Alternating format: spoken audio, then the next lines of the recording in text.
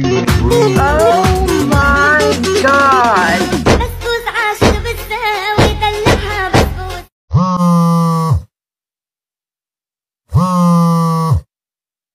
Dad. What? I gotta tell you this. Go ahead. So today I go to the ladies' room to freshen up my makeup, right? Of course. And I'm in there and I'm thinking to myself, oh, I kinda gotta take a shit. So I open the stall and I see this lady, she's in there, she's getting up, and there's blood all in the toilet. Now you might wanna sit down for this, but I glanced at this area right here. Her wiener was missing. Yeah, it's like I think it fell in the toilet. That's not what. So I'm like, lady, you're bleeding and I think your wiener is missing. And she's like, oh, this happens once a month. I'm like, your wiener falls off once a month?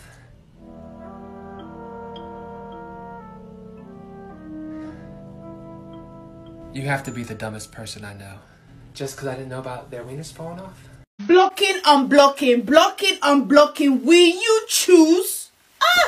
Do you want peace or do you want problems always? Make up your stinking mind. Don't talk about these things with your boyfriend. Don't talk about how many men you've been with. It just creates insecurity, uncomfortable feelings, and maybe also a little bit of jealousy. Plus that the past is the past. And although they might not admit it, it's kind of a turn off for them to know with how many men you've been with. And the other thing is, don't complain to him about your best friends or your family members. You may have had a fight with your sister, but you still love her to death. Your boyfriend, though, may be stuck with the negative thoughts you shared with him, and it would be sad if because of that he would start to dislike her. Get rid of that shit. Look at him like this. Shit. There was good in him.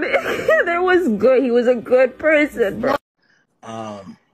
Yeah, that ain't gonna work. That ain't gonna, yeah.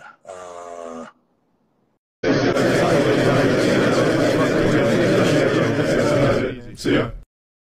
Mom, are you approachable? Go ahead.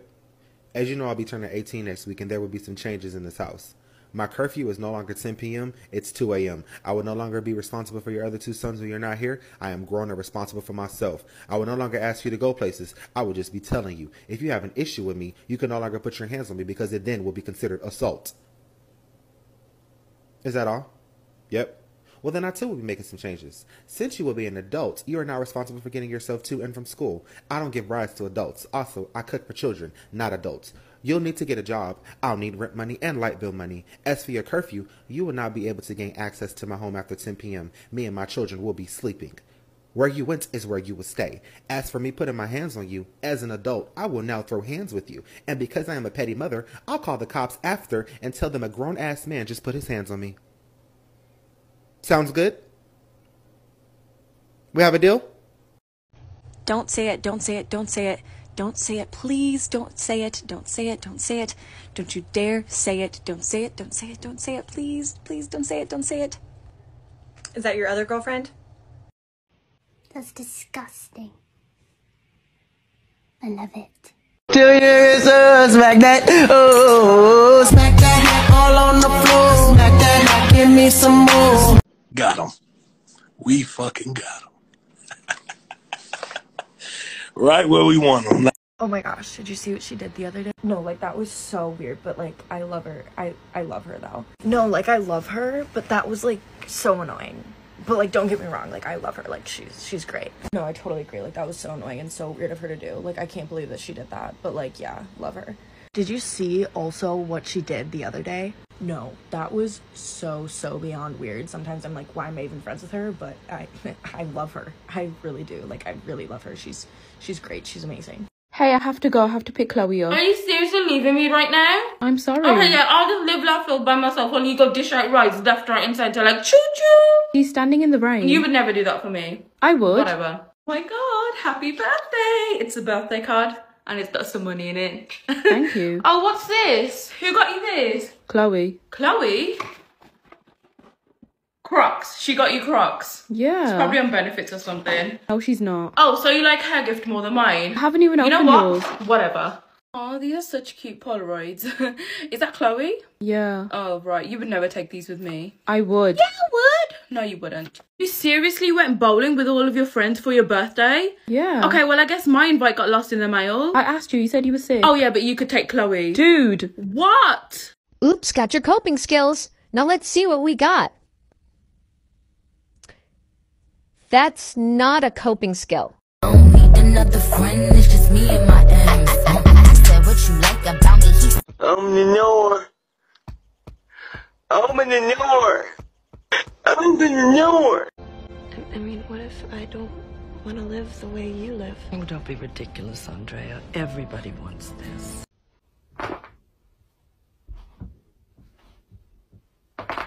And what am I?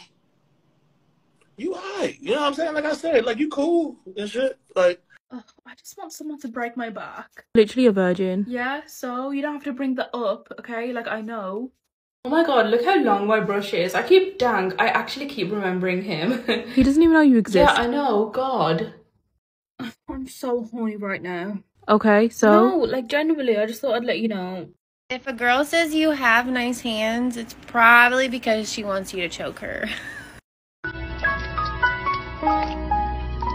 Excuse me, what the actual fuck? Yes, I've done this before. Letting a stranger see my vagina. Hiding my underwear like you haven't got a VIP meet and greet my vag. I'm being extra nice to you, so this isn't painfully awkward. Don't worry, we see them all the time. Right, well, she doesn't get shown all the time. Turn it up, I want this kitten to be a sphinx. Do you think my tampon tunnel is ugly? Painful? To my soul, yes. Anyway, Tom said I did everything he said, which isn't true. Spread your cheeks. Okay. So intimate and I don't even know your name. When will I learn? What am I having for dinner? Well, I'm sure you can see what I had for breakfast. Sorry, I couldn't hear you over me, hoping I'm clean. No sun for 2 weeks, no problem. I'm never leaving my house again. Who's Jewel? Jules was my first love. I'd like to remember it that way. I don't want to be here anymore! I'm frightened! I miss my mother! I'm back. Come on. Come on. Come on. Oh. You see girls with small boobs, I envy you. Because if you want to walk around with no support, it's fine, you look cute, adorable. But when I do it, it's a problem. Oh, it doesn't look like it's an issue. Posture fix. What is that? What is it? Ah! Everything's fine until you realise I have triangles for boobs. Then when I have to run, oh, coming. Like, they're almost slapping me in the face. Or if I have to jump. Yeah, I love this party. What? There's more movement here than there is in my legs. You didn't think that was bad? They clap. Don't believe me? I give up. My mom didn't raise a whore. I did that on my own. Okay, tell me about a time that you learned something the hard way. I'll go first. When I was 11 years old, I got my period. No one else in my grade had gotten their period yet, and I grew up with my dad, so you know I wasn't about to talk to him about it. So for the longest time, I would just go get pads. I would wear pads only. I was a pad girl. Until, in grade 7, my school went on a field trip to go swimming. You see where I'm going with this. So I go to the pharmacy, and I buy myself some tampons. I bring these tampons on the field trip to the pool. I go into the stall, I take a tampon, I take the little applicator and I push it in. I don't know why I'm explaining this, you know what a tampon is, but it's important to the story. I just leave the entire applicator inside of me. Like I don't eject the tampon from the applicator. So I go swimming and I'm kind of like, this is uncomfortable. But in my head, I'm like, it's uncomfortable because you've never worn a tampon before. You're fine. Flash forward, I start wearing these every day because now I have a box of them, and I'm just leaving the applicator inside of me, like I said. So then I'm like walking down the hall, and I'm like, oh my god, these hurt. Like I'm literally waddling because the applicator is like sharp. If you just leave it in there, it's kind of sharp. So it's like literally cutting me, and I'm like, oh my god, why do people wear tampons? They're sharp, they hurt, they're stupid. No, Charlie, you're stupid. And on top of that, they weren't even working.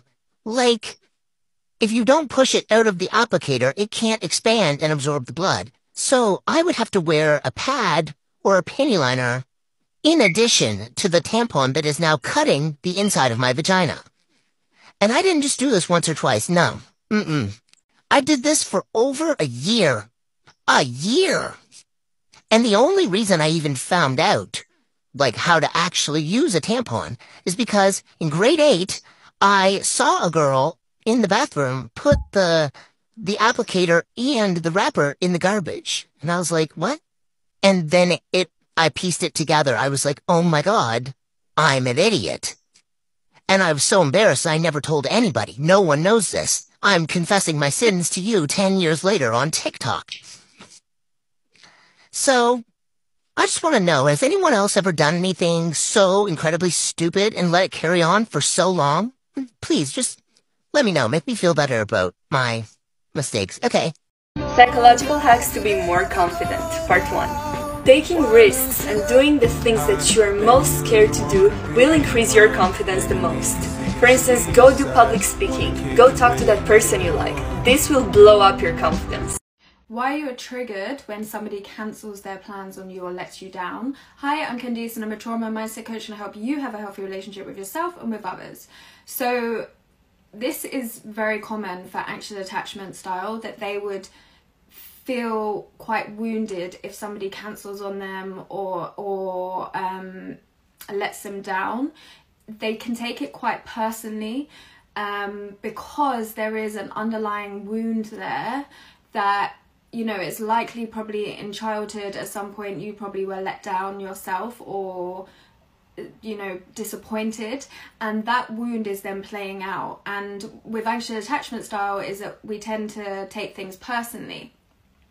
So we might see it as they didn't really want to see me anyway, and it kind of feeds into all of those fears of abandonment that are underlying in an anxious attachment style. Patient hacks to get what you want from a real estate agent, part 1.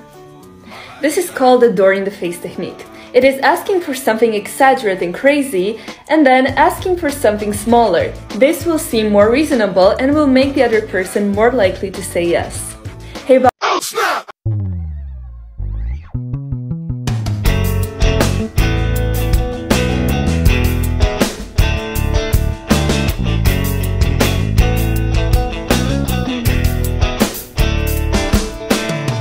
Psychological tips to instantly be more attractive, part 2.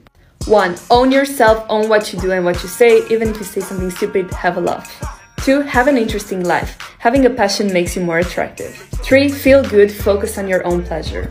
Mom, can I please buy this? Honey, is it on sale? Remember, I'm only buying things that are on sale today. It's on sale. Here, look. Yeah, you're right. It looks like it is on sale. Okay, honey, you can get it, but you do need to clean your room as soon as we get home. Really? Thank you so much, Mommy. I promise I'll clean my room as soon as I get home. You're welcome, sweetie.